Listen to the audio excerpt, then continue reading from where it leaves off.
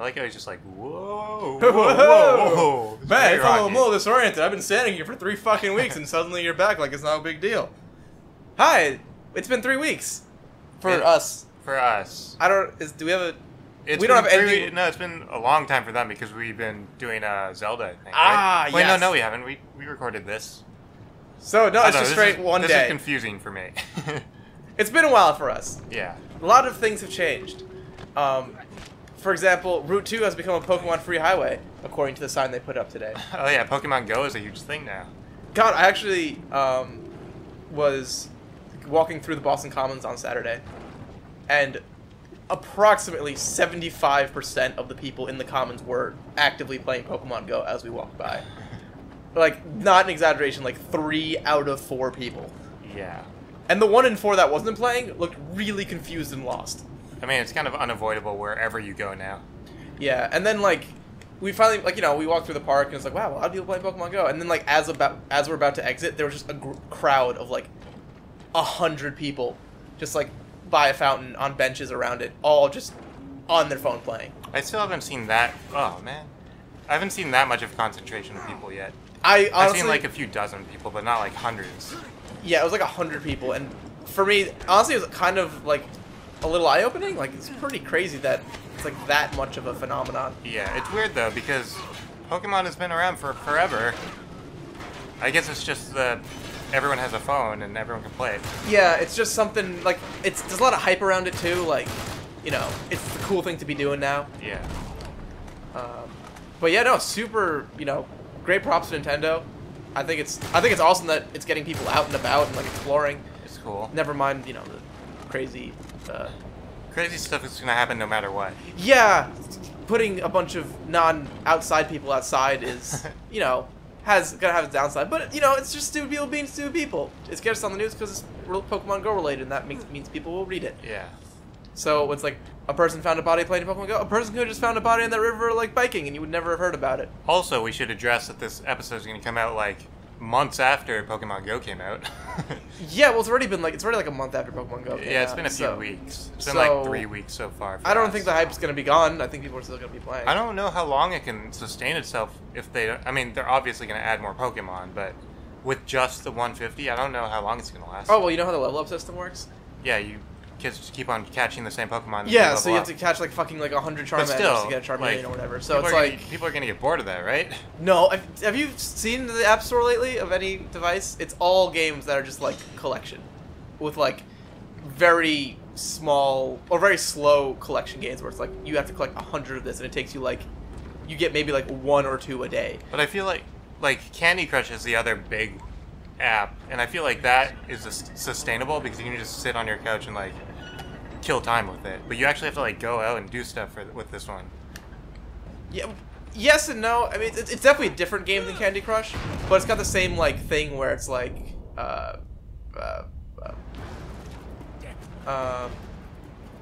addictive. You know, it's just like you're doing this thing and you're always making progress, and it's just like small progress at a time. I feel like people are gonna get lazy after a while though, because I mean, once the initial hype goes away, they're not gonna feel like going outside and finding Pokemon. Yeah, but who knows? Maybe the relationships you find with other Pokemon Go players and the experience of going out and exploring, maybe those are the sustainable parts. Maybe you just are like, that was super cool, and I don't want to stop doing that. Yeah, but then they can just start hanging out without the game. Yeah, which would also be good. But if you're... It wouldn't be good for Nintendo. If the game is your way of hanging... What the fuck is that guy doing? What is that guy doing? Oh, he's got flares. He's a distraction? Was he like calling for reinforcements? How come I can't hit him? Oh, maybe he's like a boss dude. Maybe you have to kill all the henchmen going up to him. That wouldn't make any sense. You should be able to shoot him. This is like fucking flaming faggot on top of here. I don't mean that. That's just my brain. I immediately regretted saying that. I didn't really mean, like, I didn't mean to say that's a negative even. Like, it just, when you're doing this, you know, whatever words come to your head, and my brain just, when I said flaming, my head made an alliteration and connected that dot, which was not the best. Chris, just edit that out. Just pretend I never said it. I'll say something that I can fill it with. Say something not offensive. Okay. Just like, a word. Yeah, here's a shower thought. So, because we're talking about Pokemon, I was thinking about this the other day. You know, they have like this Hall of Fame. Like you go through the game, you beat the Elite Four, you get in this Hall of Fame. All the rest of these people in this Hall of Fame are just what everyone has named their rivals. So like they gotta have like the serious like ceremony and like Hall of Fame thing of like the best Pokemon trainer, which is like the most important thing in this whole world. And it's gonna be like, yeah, our Pokemon trainers, such heroic heroes such as Blue, asshole, fuckface, shittard. Because I don't know how you named your rival, but I always named him something like an expletive, and I still do, and everyone I know did.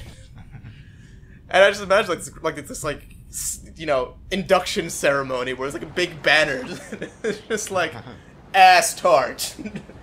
Ass tart. Oh no, I gotta catch the boat. Jump! I made it. Nice. It was super easy to make. And I'm going through the wall. No.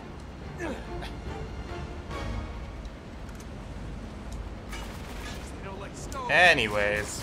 Yeah, there's no signs you can fill. Like, just speed up the first half of this episode and... I meant, when I said say something not offensive, I meant just say like a word that I can replace flaming with.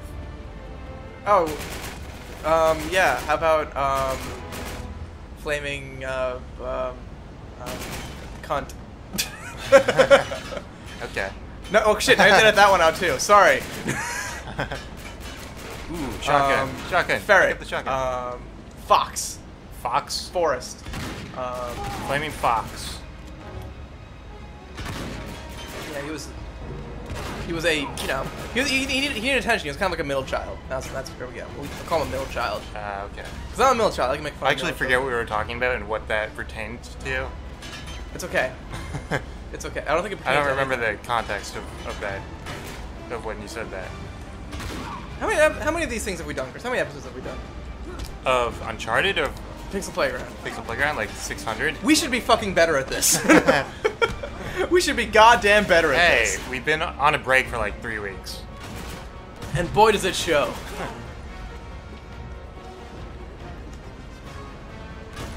How many people are on this goddamn boat? A lot. Also, why does that answer Super your Soldier question? Man over there think it's okay to shoot his gun sideways like he's just cool or something? Because it makes him cooler. Yeah, but like that, and that guy too, like holding it in that weird, like, it's not a good way to hold a gun. Oh, is that guy shooting a rocket? Oh no, I gotta jump. And I think part of the, story behind these people that they're kind of like trained soldiers, right? Trained mercenaries. They never said they're trained. You don't know. Ooh. I'm like, oh, like the combat gear and stuff, right? So you think, well, never mind. He's got a life vest on. Safety first, man. Good job. I mean, when we shoot you in the head, your life vest's not gonna do much. But at least if we throw you into the ocean right now, you'll be fine. Yeah, I mean. Also, why is he dead? You shot him in the leg. He should be fine, or not fine, but he should not be. He should be completely unharmed. No, unharmed is not what happens when you get shot. Just not dead, not immediately dead. Poke out, poke out, poke out, poke out, poke out. I missed. Oh wow, your little like duck and run was exactly what you needed. Whoa. Ooh, you didn't shoot He's it. a strong uppercut. I think he used the ocean to help. The boat's on fire? What do I do? Oh, just wait. No. Maybe just kill this. Jesus. Am I supposed to do something? Oh. I shoot them. That's what I do. Oh, I Because see. they're killing me. Whoa. Wow, your explosives are way stronger than their explosives. Yes, they are. This is a pretty cool scene. I'm out of, I'm sure they give you more, right? Right? Did you waste all the rockets you needed? I might have. Ooh. Oh, wait, no, you can go the Yeah. fire moved because There we you go. killed the other boat. It's not dead yet. Whoops. That was a weird shot. That was a worse shot. That one just straight up sucked. There we go. Did I die? Woo! Okay, I couldn't tell if that was my boat or their boat.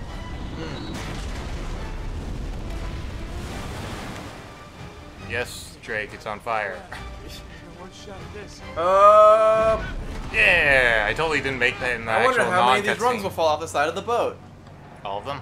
So he's Nathan Drake. It took them this long to make the cruising for a bruising. I definitely made that joke like Well, this is the first time 8 episodes ago. First time there's a cruise boat. What are you talking about? Why did you make that joke when there was not a cruise ship? Well, because we're on boats. Any boat can cruise. I suppose, but their joke is more appropriate. Well, they set it up. Oh, look at that It's their physics. game. Did you see that physics happening? Yeah, you see that physics where that box just immediately like magnetizes itself to that fence. That's what my cardboard box, not cardboard, milk crates Milk do. crates. Ow. I wonder when the last time milk has been put in a milk crate. It's probably happening right now.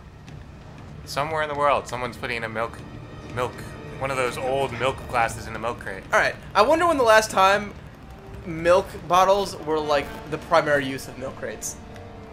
I don't know, what time of... Was that like a 60s thing? 50s? Yeah, where they deliver the milk. Why don't they do that anymore? My milk always goes fucking back, because I never use enough milk, and it always goes nasty in my fridge. I want a milk, man. I like little milk. Like, little milks would be perfect. You should start a service. I don't think anybody wants it. You want it? It should be like GPS requests, like Uber Milk. Like, some guy just drives around with a Uber truck milk. full of milk, and you just request milk when you need milk. Yeah, there has to be a market for that, right? No, there does not have to be a market. There's not necessarily a market for that. But if there is, that's my patented idea. You would buy It's it. at the patent office just in case. Jump up, Nathan. There we go. Get real personal about it. Nathan! Damn it, Nathan! Come on! Oh, nice. Nice punch. Nice punch. I like how you gave him a little time to just like realize what was happening. Yeah. I want it to be a fair fight. Yeah, it was pretty nice. There we go. Pick up his gun. Turn around this boat. I think I'm back where I was. No, you're in an old place. New place? Yeah, it's different place. It's a two-sided thing.